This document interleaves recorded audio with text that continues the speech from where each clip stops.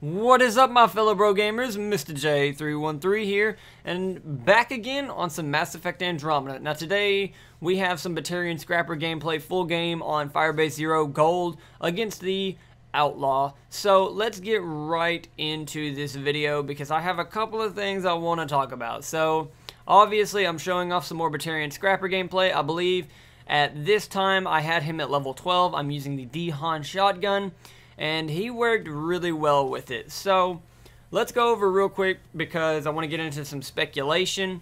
Now, talking about the Batarian Scrapper, I have him at level 20 right now, and I will be doing a build guide on him. That video will be coming out either this weekend or Monday. It'll depend really on other upload schedule. Brian and I are trying to plan for doing the 100 sub podcast. We really want to get that done today because I'm really needing to clear off a lot of files, and that's taking up some space on my hard drive, and I'm really wanting to get it done because I know that the next week I'm going to have a very busy week, but I promise I will be staying on top of all of this new Mass Effect Andromeda content. I'm wanting to do a video on all of the new weapon types as well as the Shock harpoon gun that I'm really hoping to get very soon. I need to start opening some premium packs again, but because there is so much content now, BioWare just said, hey, fuck you, we're going to make it even harder to get the cool new stuff. So, moving on from that, I was lucky enough to get the Batarian Scrapper right off the bat and start doing videos on him to show him off to you guys for if the RNG Jesus has not treated you so well. I feel like BioWare actually told me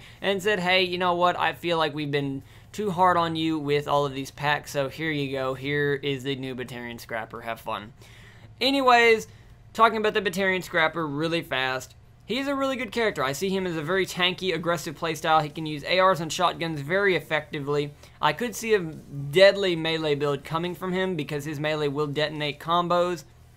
I see a lot of different options when using him. So the build guide that I'm going to be doing is more of a base soldier build guide, a very aggressive playstyle. That's going to be the first build guide that I do.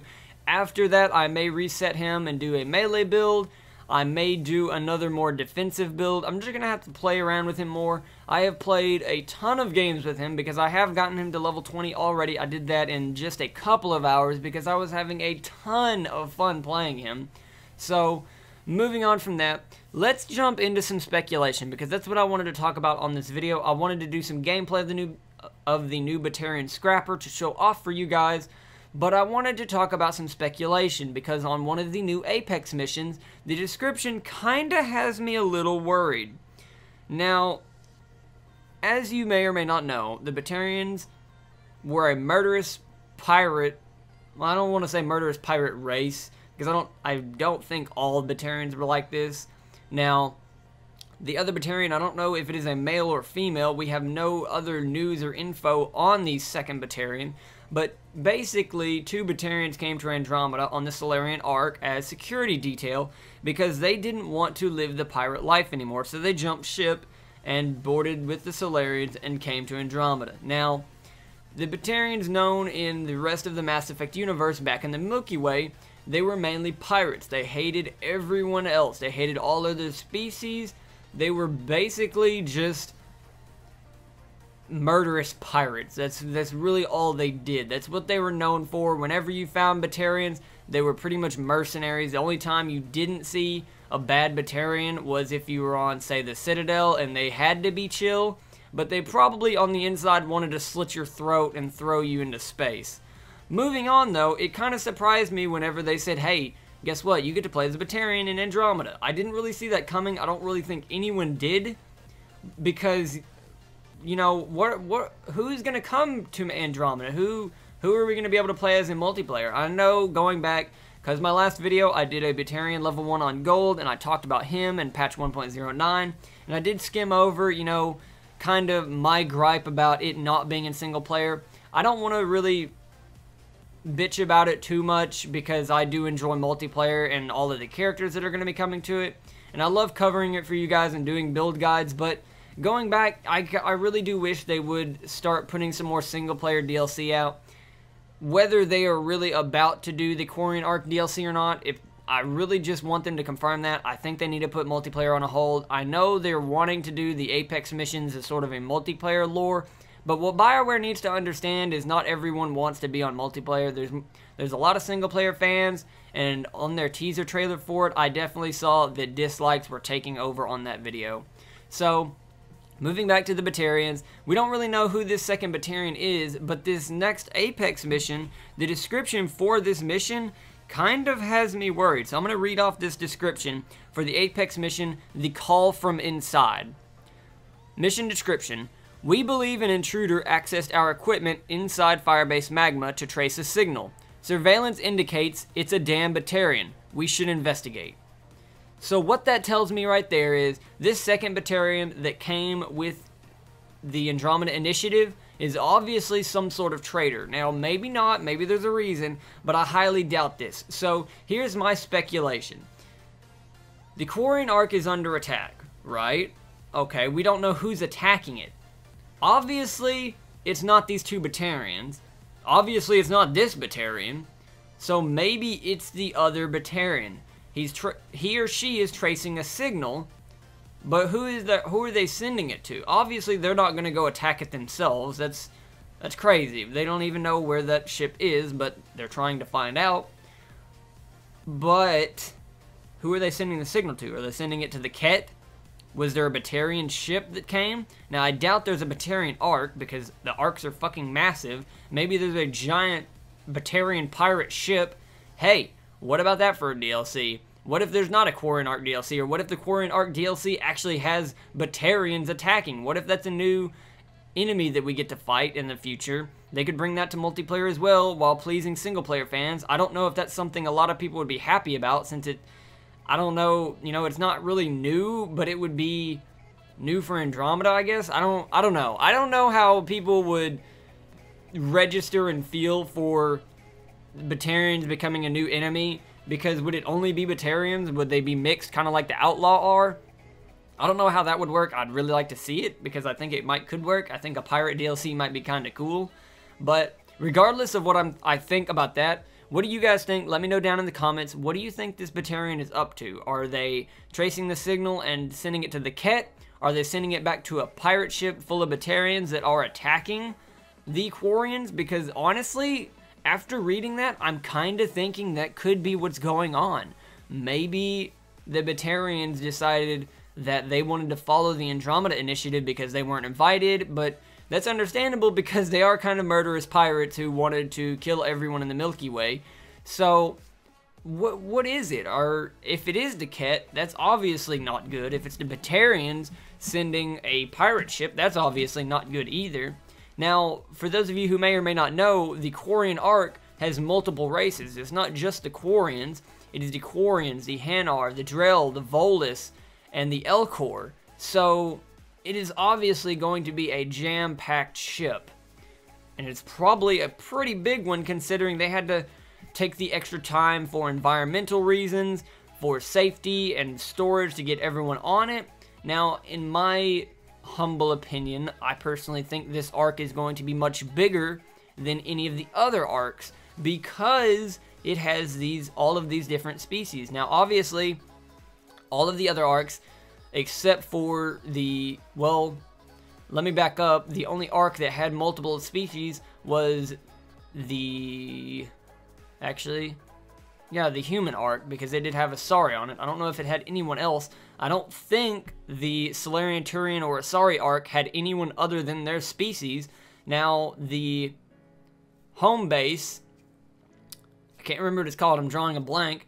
It had all of the rest of the species on it, and they were in cryosleep when you found them. So, what's going on with the Quarian Ark? Is it going to be bigger? Because it obviously, if you think about it, it would have to be.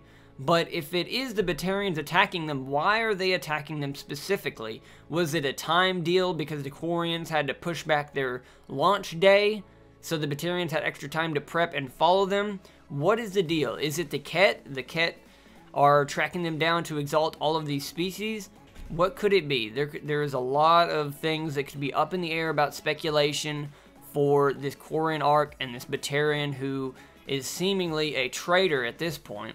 So I'm really hoping for, in the near future, at least for the multiplayer side, going back, I honestly really do hope for some more single player DLC.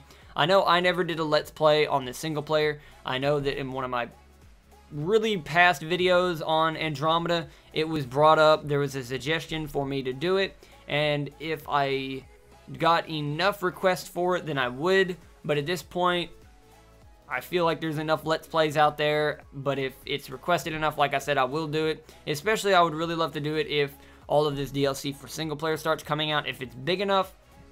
So, regardless, they will do single player DLC. I wish they would be a little bit more timely on it, but the new Apex missions, me being a multiplayer fan, I'm slightly okay with it, especially how they're kind of tying the Apex missions to single player. Honestly, and what I'm thinking, and whether it's a good idea or not, I can't speak for that. BioWare is just going to have to figure that out on their own. Obviously, the rest of the community doesn't think so. But are they holding single-player DLC back to let the Apex missions build up to it? Because in a way, you have to think it would make sense. So the Quarian Ark comes in, and then we get teased with the Batarians. Obviously, everyone's going to think the Batarians are on the Quarian Ark, and that's what's happening, that's who's attacking them. Well, maybe not. Well, maybe so, because this other Batarian might be a traitor, and they're sending either a Batarian pirate ship after them, or they're sending the Ket. So could that be the deal? Are they building up to it because they don't want to release small bits and patches for single player? Is it a reason because they're lazy at development? Or is it a reason that maybe it'd be too difficult to put in with all of these small little updates for single player? They just want to do a giant DLC for it. There's a lot of different reasons, and we kind of have to start speculating on why they're doing it. I think, you know, it's understandable that we as a community are just giving them total backlash for putting patch 1.9 out and it being almost 3 gig. A 3 gigabyte update. I can understandably see why we as a community are upset for the most part, but I kind of have to say I think we all should take a step back and think about it from that standpoint. Maybe they're building up to it. Now I know that there are plenty of people who aren't playing multiplayer, so it kind of sucks for you guys that aren't because you have no interest in the Apex story missions. So I kind of wish there was another way they could have done it, but I think as a multiplayer fan, I'm okay with it. So, you know, they can't please everyone in the community. They can't do it. So I guess we're just really going to have to wait and see and start speculating on what's going to happen. In a way, I kind of have to say that you guys out there who want more single-player DLC and less multiplayer updates, this could be a good thing because now we have plenty to speculate on for the DLC. Maybe it's going to be a bigger DLC than we thought instead of just going and saving the Quarian Ark. Maybe now it'll be expanded upon these new Batarians coming in. Because think about it, is if this second Batarian is transmitting a signal to another Batarian pirate ship of where the Quarian Ark is and they're attacking, think about this. We're going to have a new enemy faction within the single player, and they will no doubtably bring that to multiplayer. But how is that going to play out? Because then we're going to have the Quarian Ark to deal with, and we're going to have to save everyone there, and then expanding them onto our newfound home planets. Plus, we're going to have the Batarians to contend with. Maybe they'll even do another future DLC for getting rid of the Batarian pirate ship. You know, there's just a lot of different things that we have to think about now because there's a lot of possibilities that have just opened up just from this small little description from an Apex mission. So, you know, multiplayer, there are Apex little hints in that. I feel like BioWare is saying, hey, you know what?